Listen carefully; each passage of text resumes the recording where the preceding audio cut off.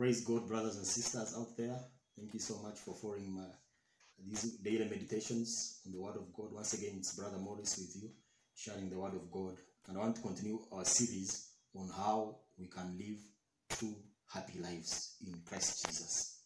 And today, I'm answering the question on that is a puzzle to many people out there, especially those who are in prayer, and even those who are not in the life of prayer. They're always asking themselves, how come those who do not pray are successful? How come those who do not pray are living happy lives? My dear brother, my dear sister, you are not even sure if they are really living a successful life.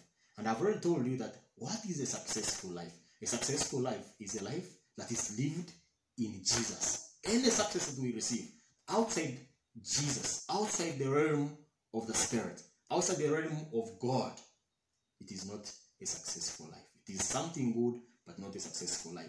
So this question that is always asked by many people, how come those who don't pray are always successful? I want to use two scriptures to answer this question. And that is Psalm 37 and Sirach chapter 11. But before that, Jesus warns us in Mark 12:24. What does he say? He says, Jesus answered them and he said, how wrong are you? And do you know why? Do you know why you are wrong? It is because you do not know the scriptures or the power of God. So my dear brother, my dear sister, Jesus is saying many of us go wrong. Many of us are in error. Many of us are led astray because we do not know the scriptures. I think that's why Hosea 4:6 says that my people perish because of lack of knowledge. So what does it mean for the wicked to prosper? And many people are asking themselves, how come the wicked, those who have no regard for God, are prospering? Psalm 37 from verse 1, I want to go through with you. So it says, do not be worried on the account of the wicked. Don't be jealous of those who do wrong. So the Lord is saying, don't be worried. When you see the wicked prospering, when you see those who have no regard prospering, and you're asking yourself, I started with this person at the university, and now this person is very far of me. I even pray, this person is not praying, and all these kinds of things. This one is going to witch doctors, but is right ahead of me. My dear brother, my dear sister, in the first place, it is very wrong for you to compare yourself with the people of the world, with things that are here on earth. St. Paul says that we should compare ourselves with what is above. We should look at what is above. So, but the Lord is saying, do not be worried on the account of the wicked, or be jealous of those who do wrong. They will soon disappear like grass that dries. They will die like plants that wither. Can you imagine that? Trust in the Lord, verse 3, and do good. Live in the land and be safe. So the Lord is saying, trust in the Lord. Do good, and surely you will find safety. Verse 4 says, seek your happiness in the Lord, and he will give you all your heart's desires. So the Lord is saying, don't be worried about those who are prospering in their wicked ways. He's saying, continue to seek your happiness in me. Continue to find your joy in me, and surely I will give you all the desires of your heart. Verse 5 says, give yourself to the Lord. Trust in him, and he will help you. Wow. He will make your righteousness shine like noonday sun.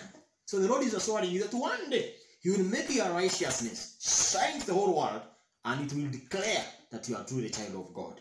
And that's what was in the life of Abraham. The Bible says in Genesis 24 verse 1 that Abraham was such a holy man of God who was successful in everything that he did. Verse 7, Psalm 37, verse 7. And it says, be patient and wait for the Lord to act. So don't look at those who are prospering in their wicked ways. The Lord is saying they will disappear very soon. Until he says, be patient and wait for the Lord to act. Do not be worried about those who prosper or those who succeed in their evil plans. Don't give in to worry or to anger. I know this is a temptation of many people. You see those who are successful in their wicked plans, and you get worried. You become angry, you even become jealous. The Lord is saying in verse 8 of Psalm 37, do not give in to worry or anger. It only leads to trouble. Verse 9, those who trust in the Lord will possess the land, but the wicked will be driven out. So my dear brother, my dear sister, if you continue to trust in the Lord, if you continue to walk in the ways of the Lord, it will just be a matter of time, not even how. But the Lord says you will possess their land. And I think that's why Ecclesiastes chapter 2, somewhere it says that God will make the evil go out there and gather the riches and wealth, and then eventually he will give it to the what?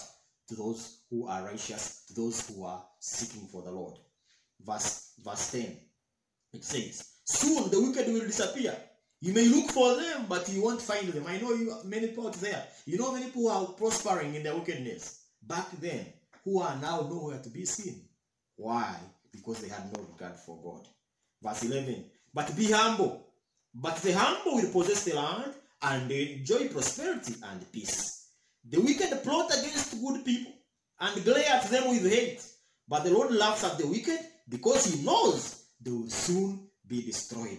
Let them look at you with envy. Let them look at you with malice. Let them plot against you because you are a holy child of God. Because you are seeking to please the Lord. Because you are standing for the truth. The Lord is saying, what will happen?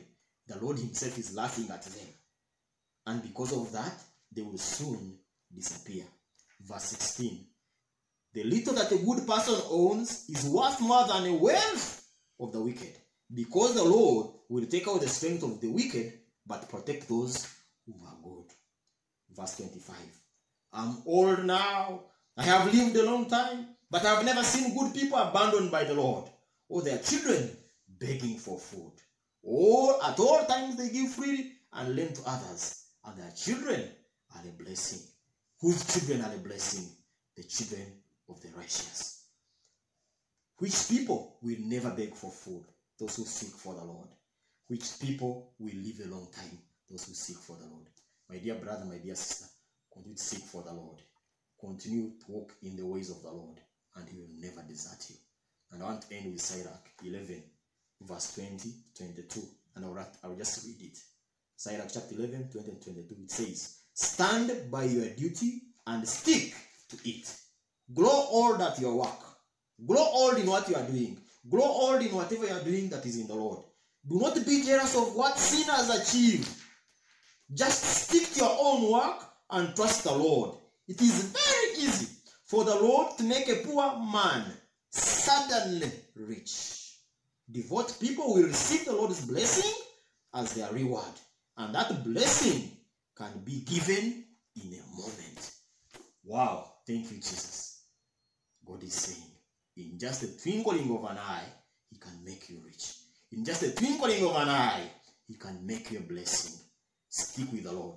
Be like King David, who said in Psalm 84, verse 10, I would rather be a watchman at the house of the door of the Lord, at the door of the house of the Lord, than sitting comfortably in the homes, in the bungalows of the wicked. My dear brother, my dear sister, you are not running in vain. Continue to be devoted. Continue to seek for the Lord. Even if things seem not to be working now, it's a matter of time. It's a question of time. I've seen this in the lives of many people, in my own life, and we give glory to the Lord. Your Lord is coming, and at the right time, he will come and save you. He will come and bless you. He will restore you, and he will announce you to the world as his blessed child. In the name of the Father, of the Son, and of the Holy Spirit. Amen.